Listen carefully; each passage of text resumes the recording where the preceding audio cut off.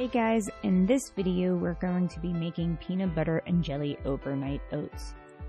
So the first thing you're going to start with is your oats. You're going to start with a half a cup of oats. And now you're going to have a tablespoon of chia seeds. If you don't use chia seeds, you can do 2 additional tablespoons of oats. Now you're going to take some almond milk. Unsweetened almond milk is what we use. You're going to use 3/4 of a cup to 1 cup of almond milk. This oats recipe is one of the easiest oats that you can make. You will have it together in no time.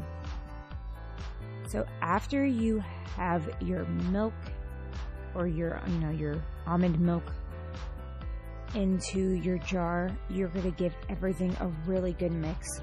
I always like to mix my oats here to break up all of the chia seeds that we have added, because if not, they tend to clump together.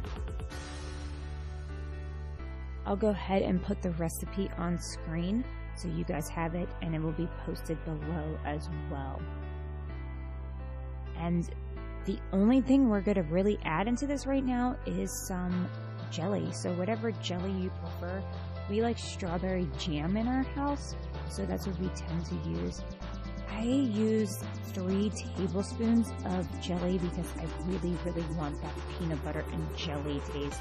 You can use less if you would like, but we found that 3 tablespoons is the sweet spot in our house. My oldest just likes jelly oats. He doesn't like peanut butter, so sometimes we'll just do jelly oats for him, and he is completely happy with that in the morning. So if you don't like peanut butter, you can just do a good old jelly oat if you would like. So right here we're mixing everything really well. I'm breaking up that jam that we have put in there. Try to get it incorporated as best as we can. If you like this video, go ahead and give it a like. It really does help the channel. If you haven't already, subscribe.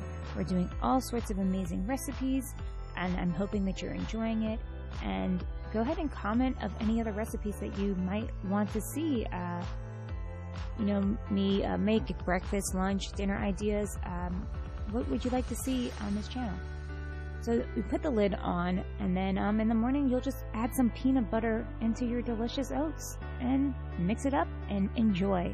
That's it, guys. I hope that you like this video. See you on the next one.